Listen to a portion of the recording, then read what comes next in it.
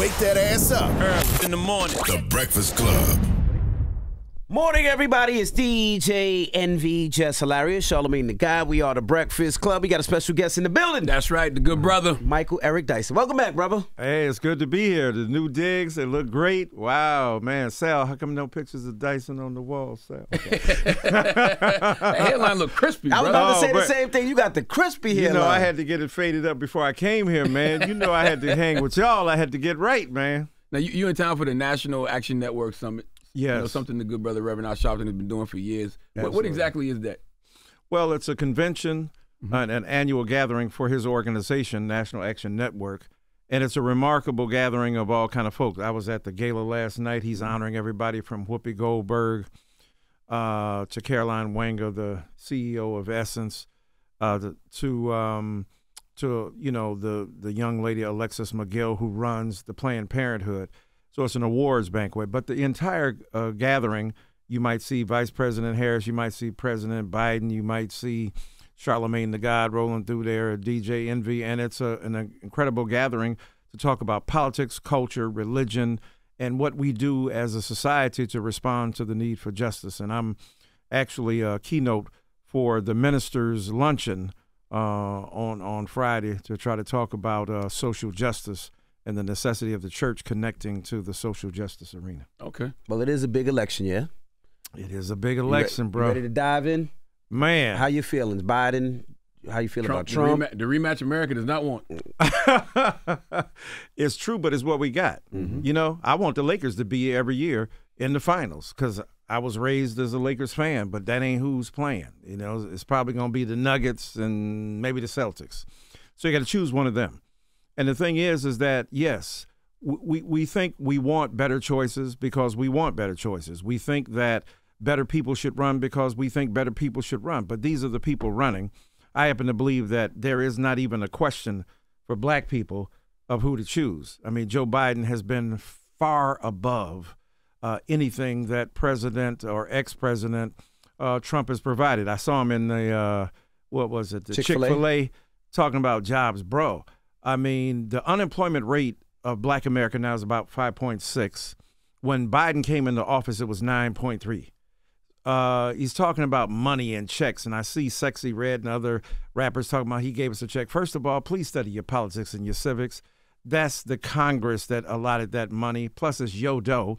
And if you're going to count that way, then count what Biden did for relieving the burden of people paying back their student loans. And on and on and on. When we look at every metric, not only putting a black woman in the vice president's office, not only putting a black woman on the Supreme Court, but doing programs that lift all boats, that address African-American people specifically in some instances, but more broadly, issues that are concerning us, whether it's about discrimination in housing, whether it's about not only student loans, but every effort of education, kicking kids out of school early, and on and on and on. It ain't no question for me. Donald Trump is a vortex of bigotry.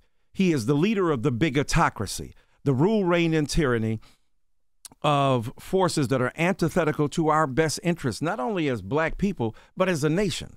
And when we look at every indication of where we are as a nation, this is a guy who's still standing by people who supported January 6th, the insurrectionists. He's trying to make them American patriots, but demonizing Black Lives Matter, demonizing people who protest for the right and the ability to live in this nation without the unjust encumbrances imposed on us by white supremacy. So I don't understand what black people see in Donald Trump's swag. I mean, come on, it's borrowed swag at best. It's referred swag at best. I mean, Barack Obama had swag coming down Air Force One. It might as well have been, 50 Cent playing in the background. I don't know what you heard about me, but the right can't get a dollar out of me, right? He had swag, but he had a tan suit and people went crazy. Now Donald Trump, the face of neo-fascism, the face of an authoritarian government that has already indicated if he gets back in office what he's going to do, there ain't no choice for us. And black people, we got to wake up. These are the things we have to attend to. And look, you saw the article, I think, in the New York Times yesterday that said that Donald Trump and the Republican Party are supporting third-party interests because those detract from and take votes away from Joe Biden. So we know in a tight race, every vote counts. Talk about RFK Jr. in particular. RFK Jr. in particular. And I think that, again, this is not time for this extended journey of narcissism, this escapade of self-deification. Bro, these are serious issues at stake, and black folk got to get out there and vote. I think I don't disagree with anything that you said, but I think that we don't take the time sometimes to take a step back and see why people do gravitate towards, somebody like Trump. Because I keep telling folks over and over, people will forget what you did, they'll forget what you said, but they won't forget how you made them feel. That's in 2020, people felt they got the stimulus checks, they got the PPP loans, so they felt like it was more money in their pocket. Now, what I tell folks is let's think about how we got there. We got there because of Donald Trump's mishandling of COVID. So do you want to see millions of people die in order for you to get that check in your pocket? Right. And I think the other problem is the Democrats just do a terrible job messaging, and I think sometimes we help them with terrible messaging because we spend so much time talking about how bad Donald Trump is, knowing you ain't going to change none of those people's mind who's supporting Trump, but you don't talk about the good that the Biden-Harris administration is doing enough. I think that's what I think. Amen. I mean, absolutely right. And they could do a better job of evangelizing their own evolution, their own viewpoints, and what they've done for black people and others. But you're damned if you do and you're damned if you don't. Look, on your show, Joe Biden made a joke. He was like, if you don't vote for me, you ain't black. Oh, my God. I don't know if that was a joke. Well, here's my point. We say we want a white person who understands us and can vibe with us, right? Bill Clinton playing the saxophone, but more importantly, understanding the limits, the interests, the ideals of black America. That was an inside joke. Joe Biden saying, if you don't vote for me, that's a bit of swag, if you will, by promoting the fact that he understood the inside language and discourse of black America. That was not laying claim to the fact that, oh, of course, if you are authentically black, then I am the only choice for you. That was a bit of swag. And then we tripping. If you vote for Trump, you're voting against it. He basically said if you vote for Trump, you're voting against your own interest.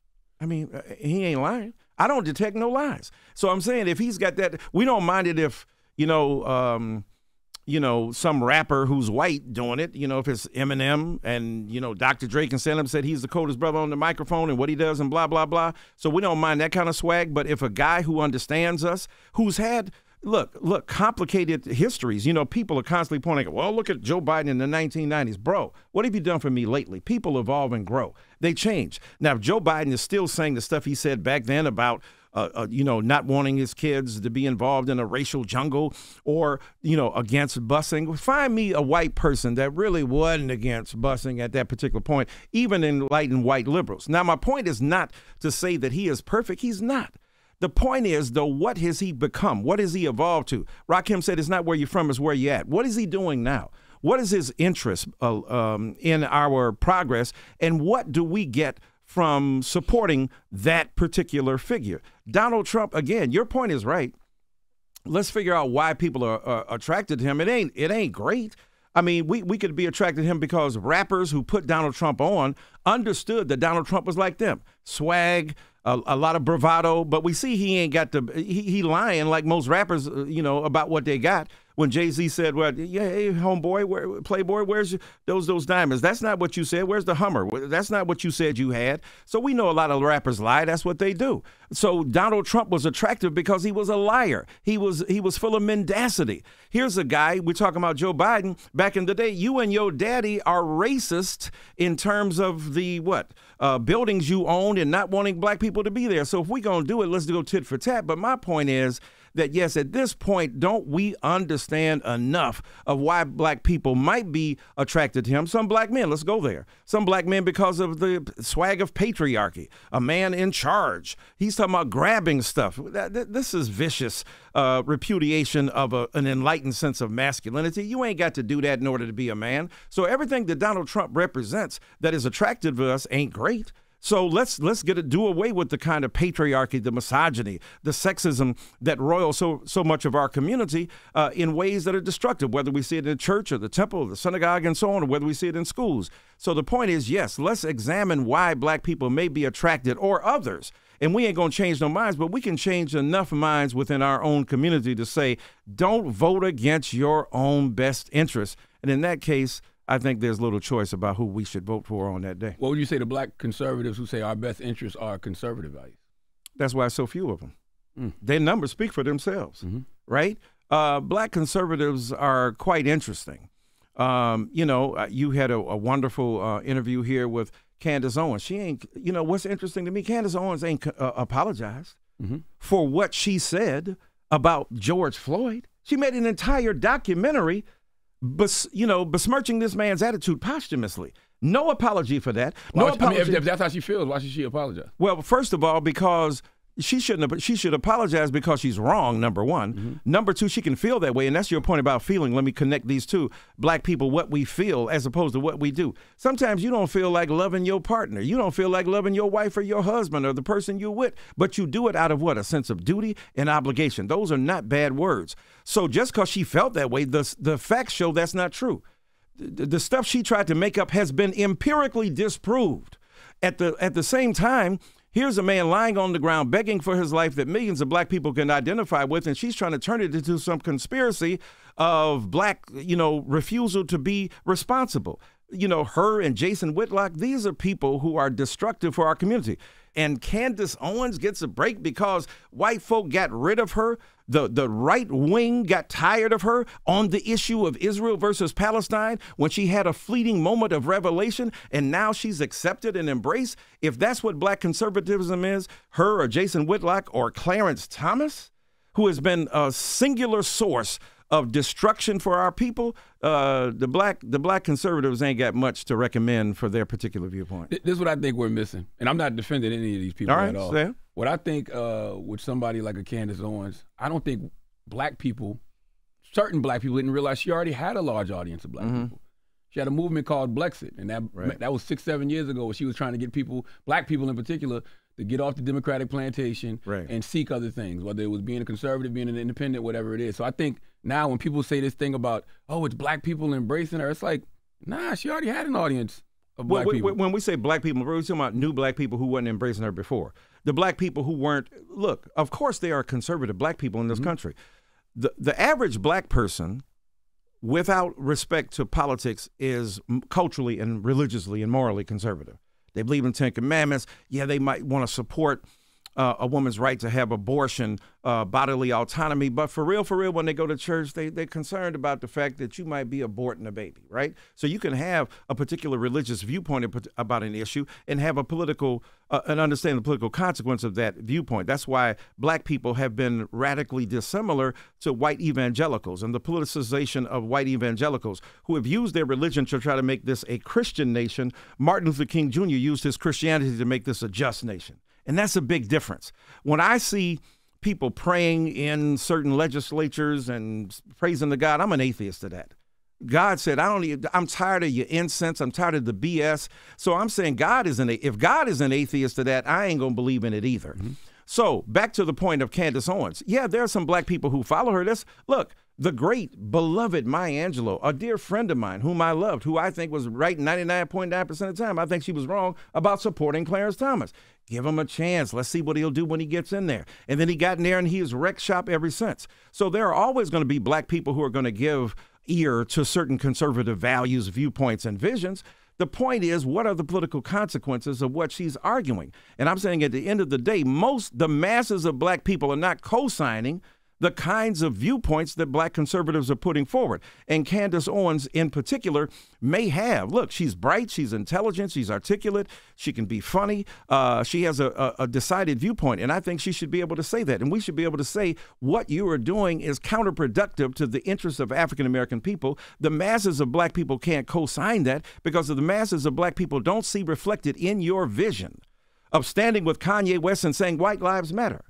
I'm saying, at what point? But then those same black people stand with Kanye West still. They do, but not a bunch of them, not a whole bunch of them. Not when I'm saying the masses of black people love Kanye for what he did, his music, what he represented. There's no question about that. The first 5-6 albums, incredible, and some of the music since then is incredible.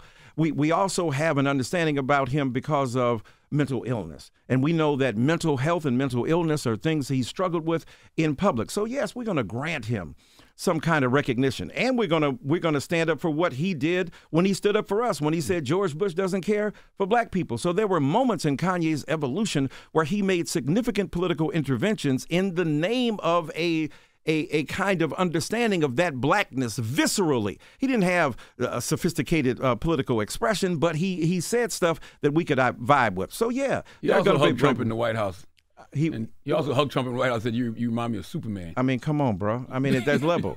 Are we going to ascribe that to an issue of mental health, or are we going to say that's your choice and what you did? Sammy Davis Jr. went to the White House with Richard Nixon, right? But it was a different consequence. He was raising money for black people and standing behind us and by us. So I think that, look, Candace Owens and Kanye West, bless them. They can do what they want. They can believe what they want. But we have a right and an obligation to say, but that is not productive for us. And just because you're making dough from that, or some black people follow you, the masses of black people are not following you, because the masses of black people don't discern in your belief system a structure of reliable confidence invested in this political order for you to represent us. You ain't representing what we believe. When you believe in things you don't understand, then you suffer. Superstition ain't the way, the great Stevie Wonder said. And some of that conservative stuff is kind of political superstition. It's not premised upon empirical facts. It's not based upon what we know to be the case. It's an idealized expression of where we are. So when the conservatives latch on to, it shouldn't be the color of your skin, it should be the content of your character, that was a dream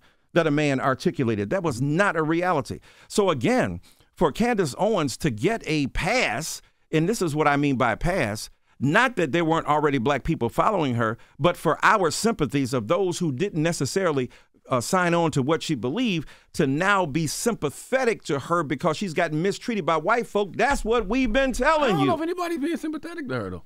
You don't think anybody's being sympathetic to Candace Owens? No. Oh, yeah. There are a lot of people sympathetic to Candace Owens. As a black woman, stand up for her. The same way I was talking about Maya Angelou with Clarence Thomas. Hey, he's a black man. Don't jump on him. Let's be concerned. It could be because they agree on the Gaza issue. That's probably, I can see that. Yeah, okay. All right. So my point is, again, for black conservatives who articulate their ideals and beliefs, that's fine. But most of them don't have rooting in fact, don't have rooting in a political order that has respected the integrity of our being, that has respected us, that has appreciated us. Some of the same white conservatives that they joined with now celebrating Martin Luther King Jr. couldn't stand him when he was alive, called him Martin Luther Coon, saw him as the worst scourge on American democracy, a blemish to the record of the American Constitution, a Declaration of Independence. Now they embracing them. Why? Because they think they can use them. These are the same people who stand against the very politics that we are invested in. And when black folk do it, there's an especial assault, an insult to us, because y'all been there long enough. Clarence Thomas is a dark-skinned black man. I'm sure some of his animus toward black people has to do with being mistreated by black people because he was such a dark-skinned black man. My daddy was from Albany, Georgia, a blue black man. So as a light-skinned Negro, I saw that growing up, and I saw how people treated him and mistreated him. Me being a curly-haired, used to wear glasses till I got my eyes fixed the other day on the cataract so I can see you now. LASIX? Huh? You got LASIX? Yeah, no. It's like LASIX, but I had cataracts. So they removed the cataracts. It was laser surgery, man. So now I can see. I ain't got no glasses. I can see how handsome y'all are. I mean, the two are not contradictory. I happen to be allergic, however. Let me be honest. I can't smoke weed, and I found out by. Well, anyway, so the point is, ultimately, at the end of the day, then, when we think about who we are as a people and what kind of ideas we put forth and who we are, I'm just saying the black conservatives have not stood up for us. So Clarence Thomas probably has animus toward people because they mistreated him as a dark-skinned black man, but what he's done since has more than paid us back. The furious indifference to the being of black people, the siding with folk, even when conservative white folks say, you're going too far, Clarence Thomas said, you ain't gone far enough. We have authenticated these people to a certain degree by not speaking out vociferously against them. And I'm saying, again, with Candace Owens, she might feel that George Floyd represented a certain threat, but when it comes down to facts versus fiction, it ain't even true. And we got to hold people accountable for that. I guess for me, I feel like somebody like Clarence Thomas, yeah, I can understand holding him accountable. Somebody like Candace Owens, and it could just be me. It's just like, she's not an elected official. She's the person with a platform on YouTube, with a podcast. Like, how much are we supposed to argue about something like that? Especially when we already know the truth. The truth is right there in your face. The cops who killed George Floyd, they're in prison. We saw George Floyd get killed. The coroner said he got choked out, and that was his cause of death. Why sit around and argue with somebody Well, because the thing is that her viewpoints until her, I guess she had a Blexit from Ben Shapiro, so maybe she had a Benzix.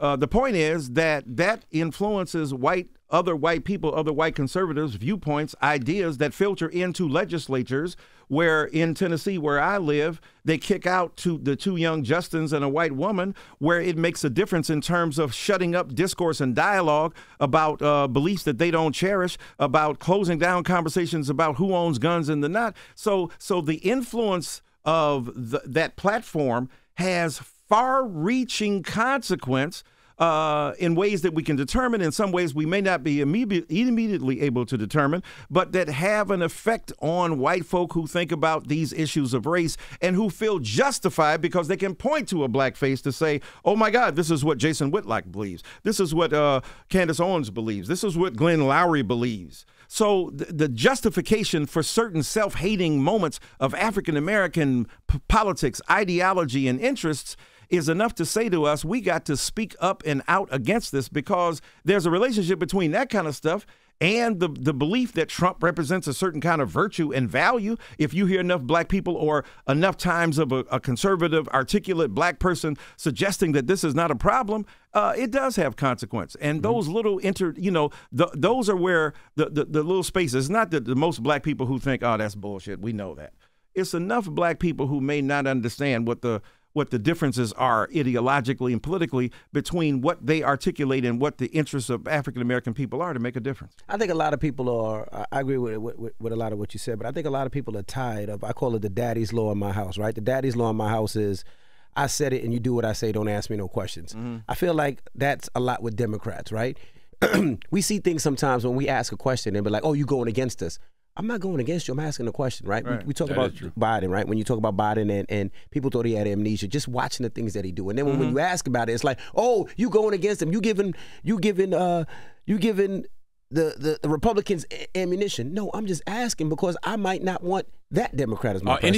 Any critique of Democrats, I might when not you want black, that. automatically makes you the worst person ever. Where the money goes, with this, that, and the other. If I ask a question or question anybody, like I can question you, you can question me. Sure. Doesn't necessarily mean we enemies. Doesn't mean I'm going against you, but we just having a real conversation. And I think that's what bothers a lot of black Americans when it comes to Democrats. I get that. I mean, but if you think that's a problem with Democrats, what in the hell do you think that's in regard to Republicans who, at least with Democrats, you have an argument to be made? And by the way, I agree with all that in the sense that we should be able to criticize. I wrote an entire book, as this generation is a whole book on Barack Obama. I remember when they hated you for that. Bro. Yeah, so you talking to the Travis Smiley, right? Even though I distinguish myself from them in terms of how far at least West was able to go. I think Tavis had a bit more decorum. I'm sorry. But the point is this: is that yes, I was out there taking strays. Because I believed a certain thing and I wanted to hold people accountable. Still love them. See, I believe in the sixth inning theory of baseball. As you know, this is baseball season. In the sixth inning, if it starts raining, whoever's ahead is going to win, right? If you go 6 innings, whoever's ahead going to win. So I think we got to go 6 innings. That means we got to stay on the same team, have the message of productive engagement politically for our people, what helps us, what hurts us, identifying enemies, friends, and opponents. And then after 6 innings, you got some stuff to spread around. So when you make a critical comment like that, don't be naive. I'm just being objective and neutral. I'm just raising a question. You ain't just being objective and neutral. Even if you intend to be, the consequence of your talk is not. Your intent may be to be neutral. The consequence is it reinforces a certain narrative or belief. That doesn't mean you can't be critical, because I was critical, but I put it in context. I specified how much love I had for Obama. I specified what I thought he was doing right. I talked about the interests he held. I talked about how white supremacy ganged up on him. But I also said he had 3 bites at the apple. He ain't chose no black woman to be on the Supreme Court. He had many opportunities where he spoke up and out against black people.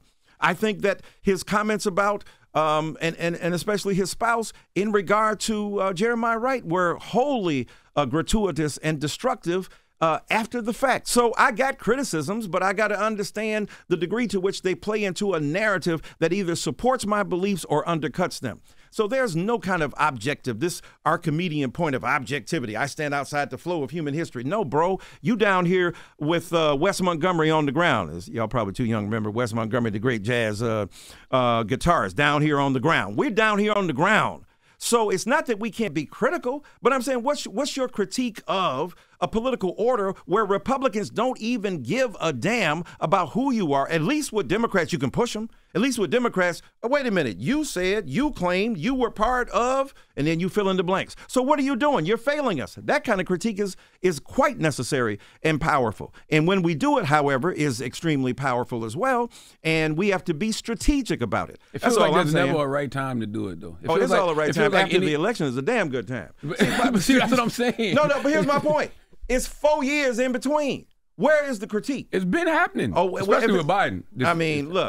Look, there's no question. Biden can say, hey, calm down with some of that because you've been consistent in the critique. But I'm saying we got to be strategic about what we're saying and when we're saying it. I'm not saying surrender your capacity as a free-thinking person. But what kills me, what cracks me up, when I hear Candace Owens and Kanye and them talking about getting off the Democratic plantation, what damn plantation do you think you're on? When you are with Ben Shapiro, when you are with Donald Trump, you own the biggest plantation of all, the mental one. The one that is exercised in your mind, and the ventriloquism of white supremacy, black mouth moving, white ideas flowing out of you. So please tell me, when you disparage and legitimately criticize so-called plantations politics of the Democrats, what damn plantation are you speaking for? What agree. Master's voice are you amplifying when you say that? I agree with you wholeheartedly, and I also say I feel like black people in particular, we shouldn't be beholden to any party.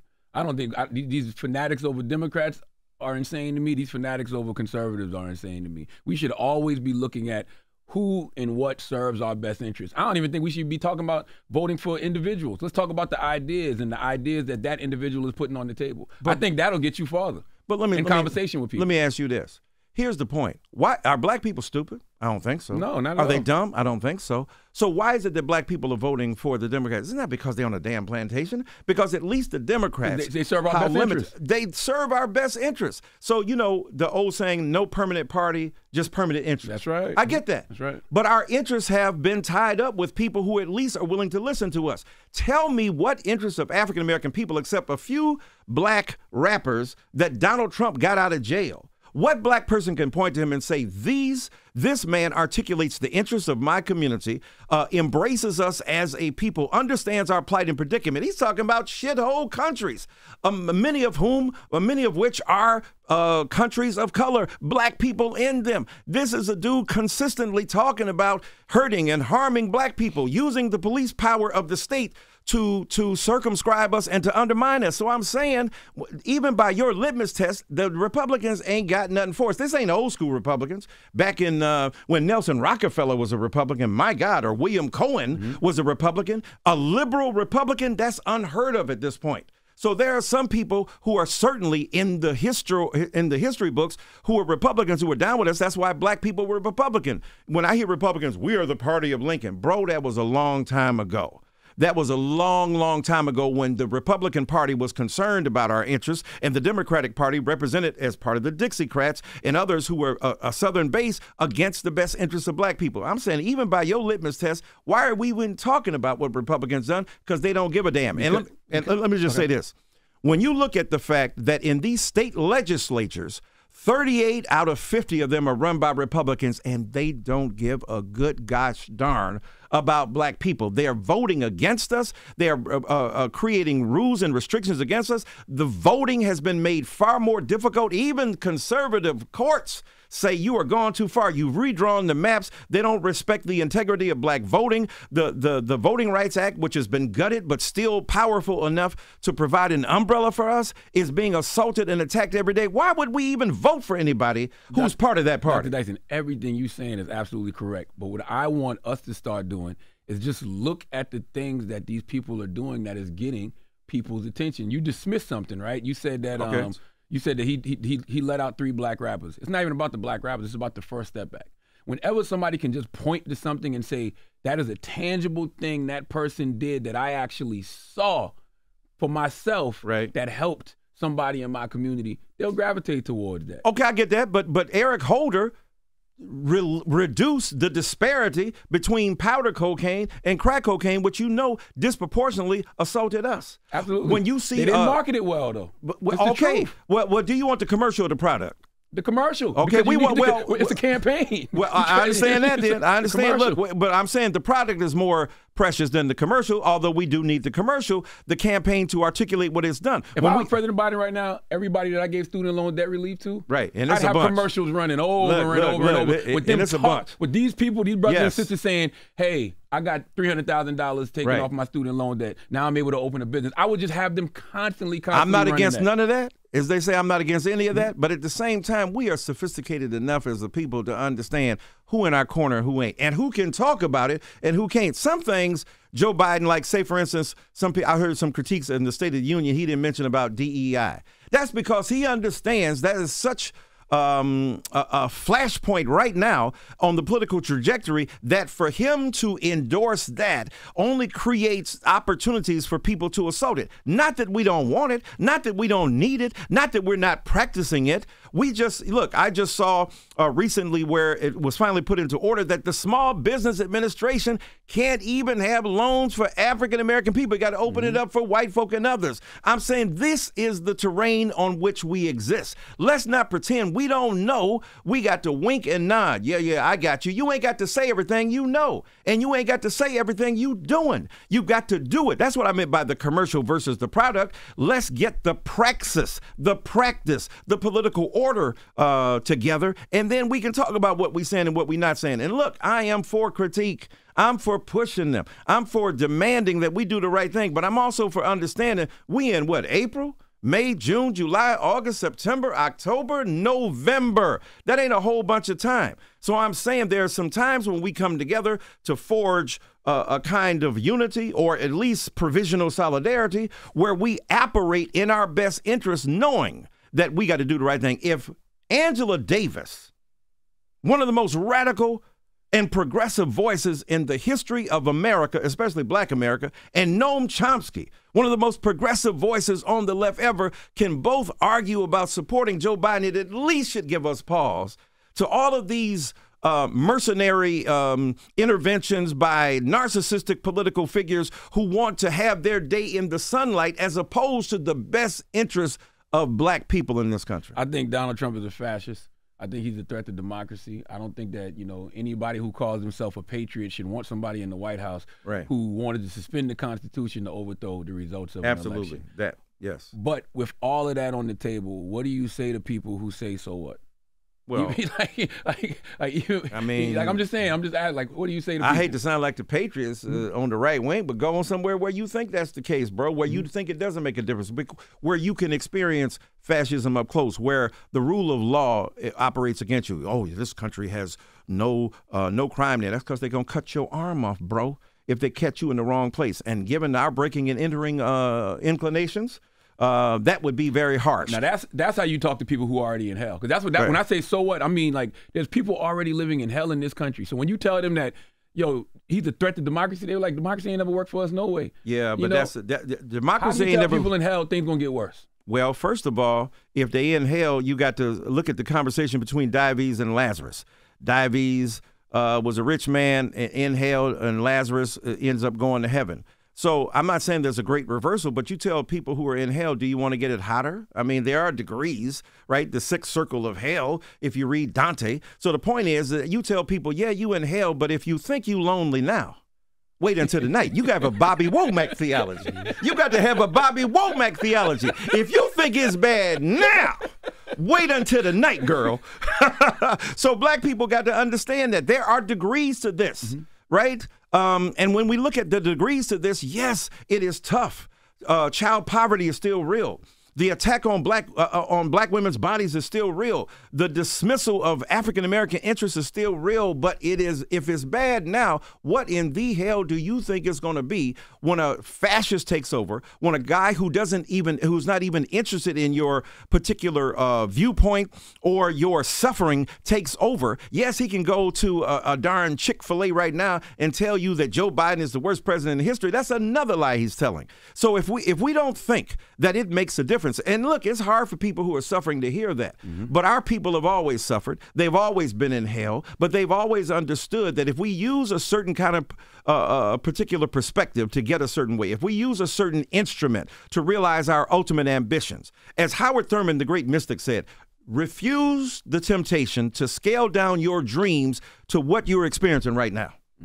Now, and enough black people, and it wasn't rich black people who believed it. It wasn't people who were wealthy who believed it. These are everyday people on the plantation. These are everyday folk in the hood. These are everyday people who are sharecropping. They understood that hope had a message, and the message was, beyond what we can see and hear right now, there is something real. That's why all these preachers spend Sunday mornings talking about God. You step out on nothing and something is there. It's not just magical kumbaya. It's not abracadabra. This is about the heart of hope that animates most black activity in this country. Afro-pessimism is real. I respect Frank Wilderson. I respect the theorists of Afro-pessimism because they tell us the stark truth that we need to grapple with. But there's been a tradition of hope within black people that makes no sense, that is not even justified, that is absurd. And Afro-absurdism is a key to our survival. So Howard Thurman said, the long rows of cotton, the rawhide whip of the overseer, but our slave foreparents imagine a different future. And this is what I want to say. When black people, this is the words, oh my God, is her, yo mamas and daddies, yo great-grandmamas and great-granddaddies suffered far more than what we're suffering now.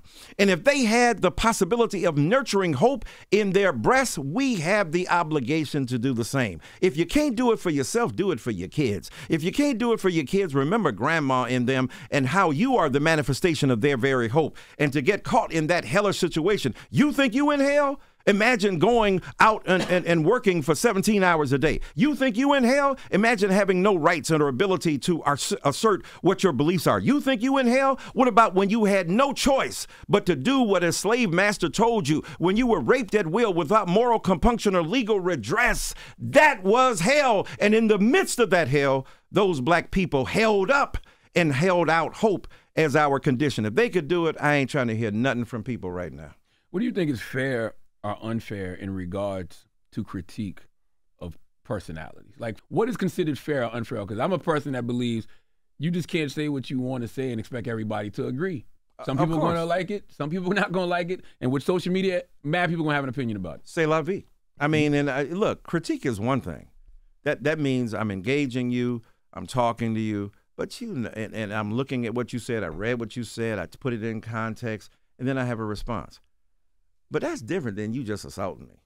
That's just different than you saying stuff that ain't even true, making it up. And here now we got deep fakes. We're worried about AI. The only AI I dig is Allen Iverson. Other than that, bro, it's rough. So the thing is this. We got deep fakes. We got lies. We got mendacities. Look at the convergence of the technology and the techniques of fascism. The technology facilitates and is complicit with the spread of a certain kind of fascist reality because now we're not sure what's real, what's not.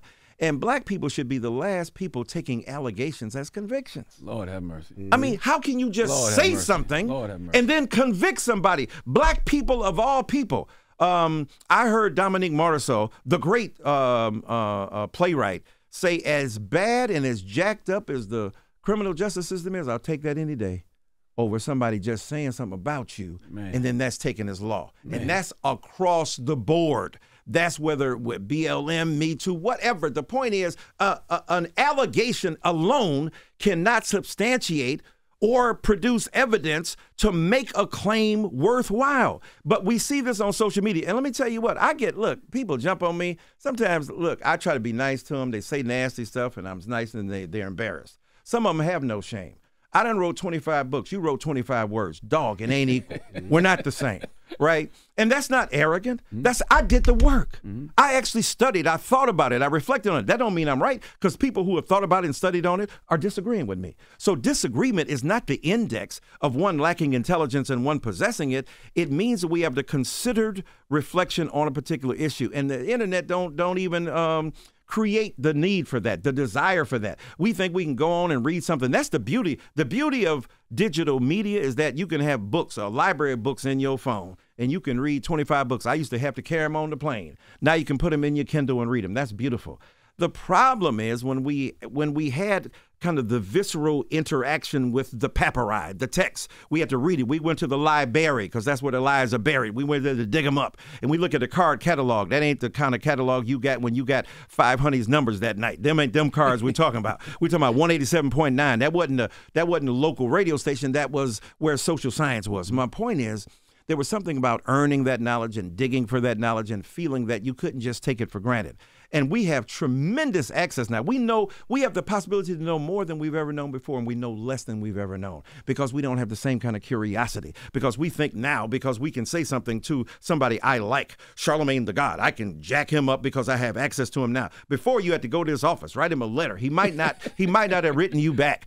Dear Dr. King, I disagree with the integration, blah, blah, blah. You don't have that kind of access.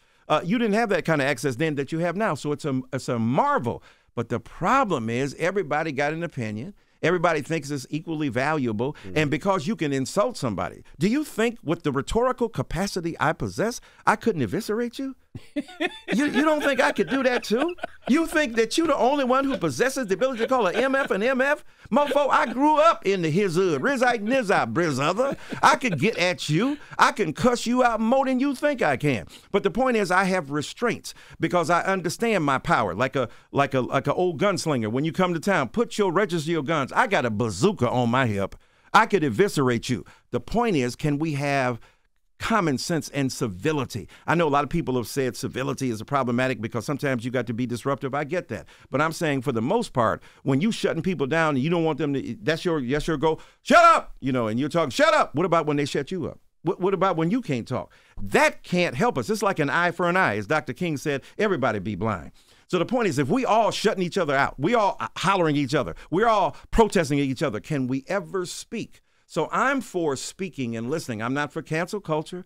I'm for engaging people. I'm for talking to other people. And I'm for saying, yes, let's talk. And we can be critical. Confrontation over conversation. Conversation over confrontation. How about that? Criticism is not jumping on you, being nasty about you. It's saying, you know what, Dyson, I noticed you said X, Y, and Z, but you didn't say this. Holding me to account. We should be able to do that.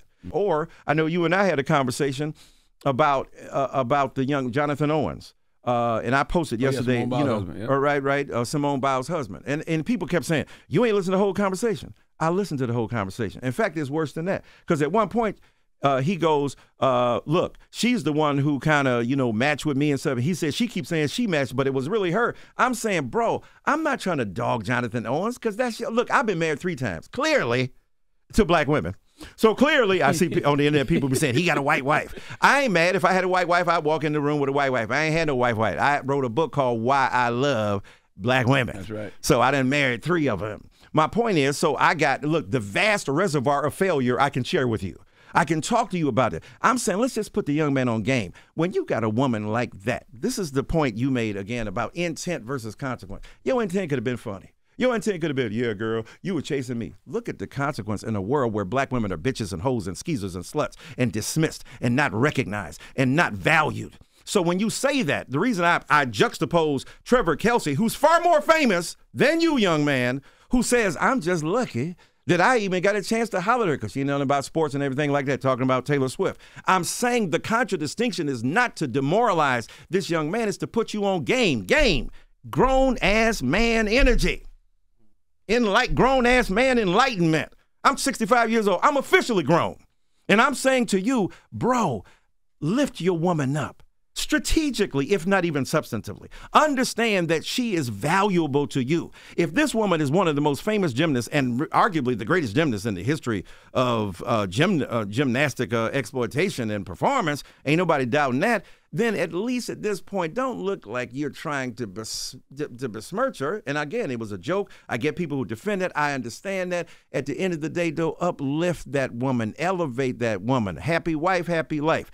And I'm sure he's having a beautiful time. He's doing beautiful things. I wasn't trying to jam him up. I'm trying to say to young people, however, in a culture where women have been demonized and stigmatized and continue to be. We got rappers talking about, I only want to deal with a light-skinned woman. I only, Kodak Black, or, I don't want to deal with this woman, and so on and so forth, and hurting her, and looking at Megan Thee Stallion and siding with a guy who shot her in the foot. I'm just saying, this is the world in which black women live. And if we can't acknowledge that and put on top of that the ability to get an abortion, you know who that affects more than anybody? Us. So I'm just asking for a little consideration and a little knowledge dropping from an older man. That's all I'm doing. But I sent you another article with he is always gushing over her and he is always pointing to her. But also, too, what if he was just telling his story? What if she did try to holler at him? That's how they got together. But she argued with him on the thing. She said, that ain't what happened. She said, you had already liked me. And because you liked me, then I therefore reached out. I'm saying, and look, that's their business. I don't want to get into micromanaging them. I just wonder why were they joking, though? I thought they were joking, too, but I just wonder why No, he wasn't joking at that point when he said, no, you keep saying that and even if he was, look, my point is this. I'm not even trying to get into their thing. I'm trying to talk about the consequence of what that might mean. Right. The broader issue in terms of elevating black women. Black women get enough of, you ain't enough. Black women get enough of, I don't care how much you got, you ain't whatever. And when he says, I always think the man is the catch, bro, now that's classic definition of patriarchy, bro. I don't know what world you don't think when I always say the man is the catch. Deconstruct that for me. What does that mean? Oh, so you're dealing with Simone Biles, the most noteworthy gymnast in the history of America, but you still the catch? Now, people say, well, he should have that kind of confidence. I ain't mad at your confidence. I'm saying, what is it about us as men that we can't acknowledge our women? We go to church, they already deferring to us. Ain't but 5 men in church, but they the deacon and the pastor and the cleaner and everything and the trustee. Because women understand the fragile psychology of black men who have been emasculated in a white supremacist culture where another patriarch is a threat to another patriarch. They done already done that work. When I go out here, and I'm sure you too, both of y'all, when you go out here and see black men's concerns being talked about, Susan Taylor is at the front of the line, right? Black women are always speaking up for black men. I'm saying, can we return the favor? And what I mean by the broader society, in a world where black women have been demonized, even the greatest of them have to be told that, no, the man you got is the catch because you're living in a world where black women may not have access to the greatest amount of black men because of prison and choices and so on and so forth. I'm just saying, bro, at the end of the day, a little love, try a little tenderness. Yeah, I think that's all I'm saying. This is another example to me is like the relationship thing. Keep that away from the strangers on social media. Like that, let that be an inside conversation y'all laugh and joke about amongst each other at dinner. As soon as you bring it to social media, stuff like this happens. But I think it's helpful. Though. They might not care. It might be their relationship, their jokes, their problems, their situation. I think it's hard. I think it's hard not to care when everybody talks about you. Jokes grow out of social situations. Yeah, jokes absolutely. grow out of social values. That's what they are, yeah. Right? Of course, because they reflect. If I shine a light on my relationship with my wife, people might think it's disrespectful, but it's me and my wife. We joke all the time. Well, no, you're a great example. Envy, they put their book out. Right. Envy said in his book that he hadn't made his wife orgasm in a decade. Right. Right. Yeah. But that's on him. He should have kept that to himself, but it no, became a joke. Wait a minute. But that's on him. Wait a minute. Envy is saying, I didn't step up. Wait a minute. Envy is a hero because most men go like, well, damn, okay, I hear you. Because I couldn't do it for 3 years. I couldn't do it for 7 years. He's saying, I'm the one. That's a different. But he still made something public that he didn't have to make public. But the reason I made it public is because of stories and conversations that I have with people when I do my podcast. And just see, I can tell you don't read. It wasn't the fact that I didn't make a cum. It's the fact that I couldn't make a cum sexually. Orally, I was good money. But the problem was, and what I was trying to explain. He can run his mouth. He can run his mouth. Me and my wife been together since she was 16. And what I was saying is most men need to have conversations, especially with their son, because when I looked at sex, I watched porn. So I used to go in there like bang, bang, bang, bang, bang, bang. And it wasn't romantic. It wasn't physical. I was trying to be a porn star, and it wasn't connecting. But once we figured that out, our relationship became better. But you still get clowned for that to this day is what I'm saying. Oh, but I don't care. It doesn't bother me, though. But wait a minute. But see, the difference is his was a moment of vulnerability. Correct. My man's moment was a moment of machismo. Let's just be real. I mean, you can joke, but the joke is reflective of a temperament, an ideal, a politic, an ideology. And I'm saying, again, that's their business. You're right, because I ain't want to put my business out there, because there's plenty of failures and flaws for people to pick apart. My point is, when I say game, though, bruh, even if you believe that, respect your woman, elevate your woman. Understand that in a culture where she's already been demonized as a dark-skinned black woman, that could be deeply and profoundly problematic as well. And it wasn't 10 years. I just want to say that wasn't 10 years. You started at 10 years. It never said 10 years. You said you started at 10 years, man. You started. Jess Hilarious. This is Michael Eric Dyson. How you doing, Mr. Michael Eric Dyson? It's Jess Hilarious. How you doing? I'm good. I heard all the bang, bang, bang, bang, bang. What's going on? I thought it was What kind of interview is coming to make sure? What's going on? Okay, let's talk about Beyonce, man, and what she did with Cowboy Carter. You're right.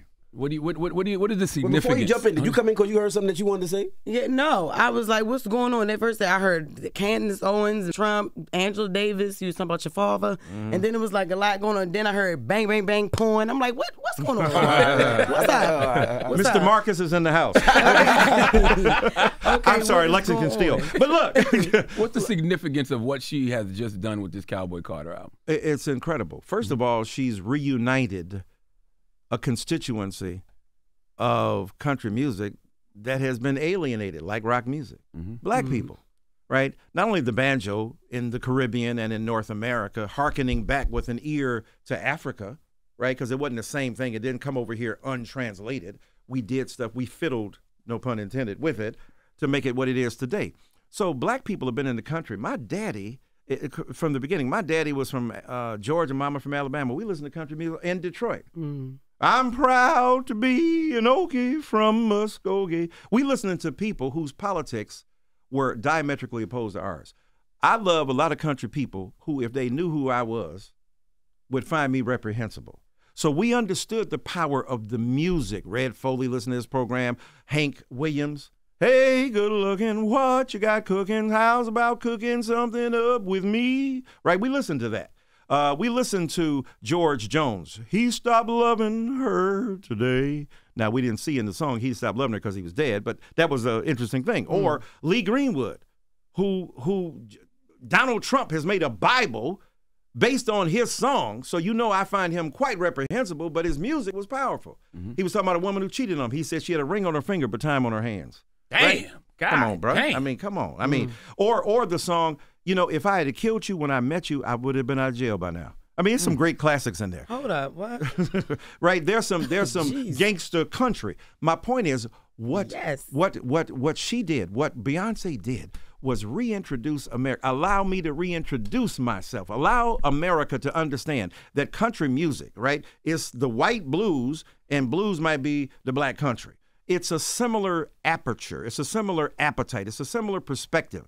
And what she is introduced, she's from Houston. That's right. What do you think she listened to besides R&B or soul and rock music and so on? She listened to country music, to black folk music. And what she has done is introduce people to folk that they never even knew before. The black girls backing her up. Brittany Spencer, all of them. She introduced Linda Martell, who was a great singer and songwriter. She introduces a black woman. She introduced her to him, us to her. Think about Ray Charles. Ray Charles made an album, Songs of Country and Western, right? Sounds of Country and Western. I'm getting the title wrong.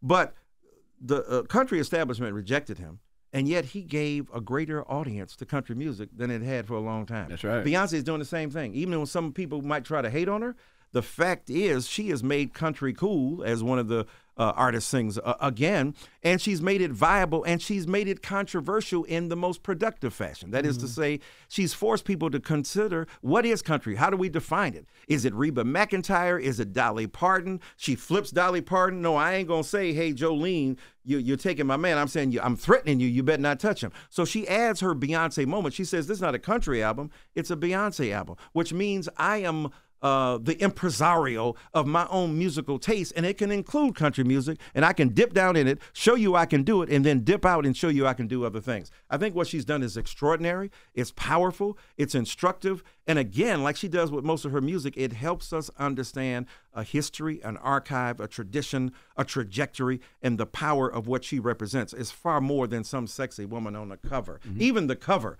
with the American flag, right? The blue being obscured because of justice, as some have interpreted, the blood flowing, her ability to be vulnerable, but at the same time to lay claim to what it means to be an American. She's courageous, she's powerful, and that album is dope. We had Alice Randall on, and she said the same thing about Ray Charles. She actually said Beyonce is Ray Charles's daughter, because she speaks about the first family of black country music. Right. And she said, for the same reason you said, Right. Ray Charles brought a brand new audience to country music, made the audience bigger. Beyonce's doing the same thing now. She is. I mean, and even the black people. Like, why are we doing that? Why is she wearing a cowboy hat? Why is she doing it like the white folk? You don't even understand. They done whitenize your imagination so deep you don't understand what y'all gave to the art form. When I think about my friend Dennis Sacher and his lovely wife, they are out here, the Sachers, doing serious work. He's a cowboy champion.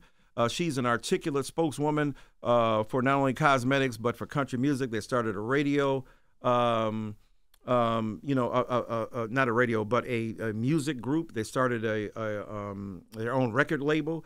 I mean, black people are doing a lot of stuff. Deadwood Dick, Bill Pickett.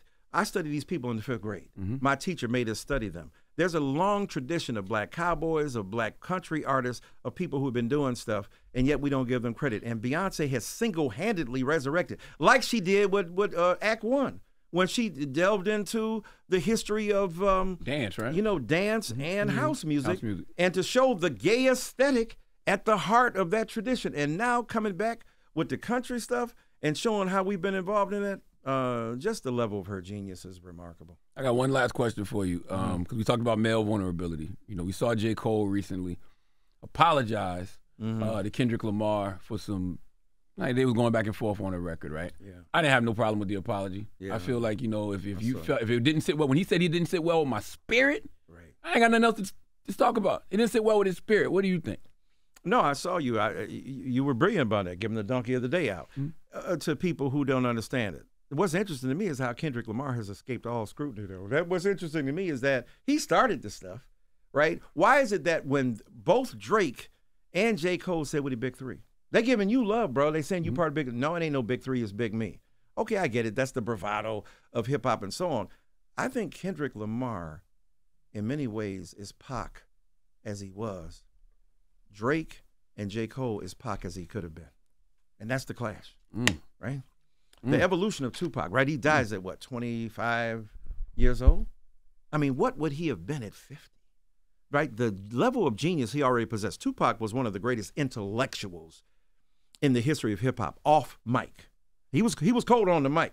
Somebody wake me, I'm dreaming. I started as a seed, the semen swimming upstream, planted in the womb while screaming. On the top was my pops, my mama hollering stop from a single drop. This is what they got. Not to disrespect my people, but my papa was a loser. Only plan he had for mama was the effer and abuser. And even as a seed, I could see his plan for me, stranded on welfare, another broken family. He was dope. We would have to do karaoke together. You know so many songs. Like karaoke gotta be one. We could do that. We could do that. Yes. But beyond that, his ability to explain, deconstruct, and challenge politics and culture. That's why he's still relevant, because he was so powerful. But he was also a Gemini, right? Or was he? Was he? Yeah, he was Gemini. Yeah. And he had a lot of going on in his mind, and he was provocative. He was volatile. I think he was out of control in many ways.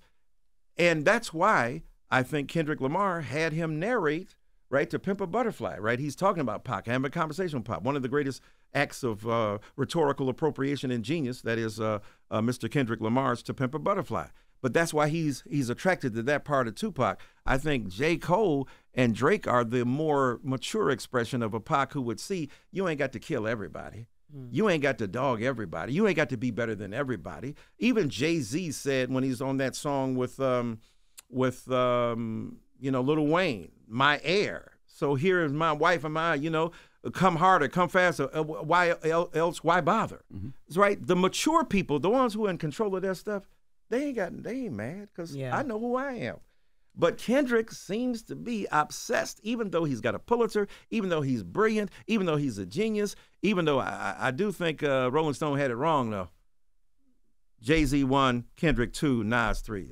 Bro, you ain't got enough work, right? And you got great work. I agree with that. But the work of Nas, the work of Jay, that's on a different order. So I'm saying too early for Kendrick. It is too early. Yeah. He's a genius. He's one of the top rappers ever. But I say all that to say, look, I think J. Cole was mature. He wasn't. It was half-hearted anyway. It's not. My heart's not in it because he could have destroyed him more than that. He could have. J. Cole is a surgeon with those words. He's precise. He's surgical in his strikes.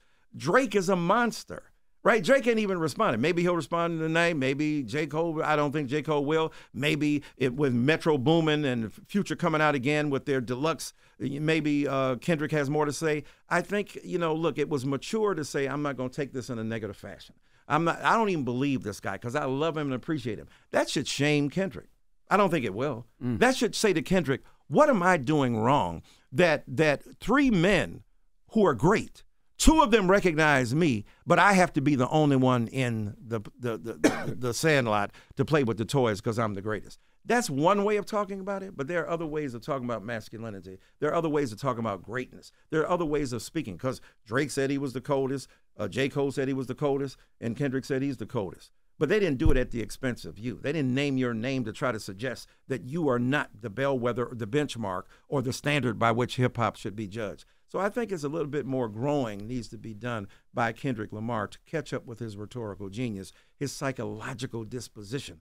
Because as you said, well, when we look back, maybe 444 and what's Mr. Morale and the Big Mr. Stepper. Morale, Big Stepper. I mean, to me, Kingdom Come was a warm-up for 444 that got rejected unfairly. The only beef I've ever had with Jay-Z is that put Kingdom Come higher on your list of your own albums because it was a mature effort. When we look at Drake's Take Care, when we look at maybe even Nothing Was Ever the Same, I mean, J. Cole, Drake, and Kendrick have made ingenious music, and we ain't got to choose one over the other. We can have personal preferences for sure, but I think Kendrick Lamar needs to be challenged a little bit to grow up. All right, well, there you have it. The Michael Eric Dyson. Always a pleasure, sir. And I love Kendrick Lamar. That's what I'm saying. Appreciate you for joining us. Thank y'all for having me. And it's The Breakfast Club. Good morning. Wake that ass up Early in the morning. The Breakfast Club.